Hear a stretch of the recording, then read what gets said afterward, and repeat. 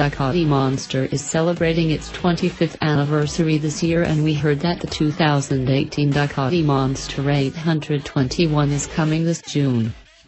The first ever Ducati Monster was produced back in 1993, where the Monster 900 rolled off the factory floor. This year, they'll be celebrating the Monster with their latest and most advanced naked sports bike yet. It has been 25 years since the first ever Ducati Monster rolled off from the factory line in Borgo Panigale, which sparked a worldwide phenomenon. Officially introduced back in 1993 as the Ducati Monster 900, Ducati effectively created a brand new market in the motorcycling world, that is the naked sports bike category. After countless updates and evolutions, the Monster remains as one of the favorites by many in the motorcycling community.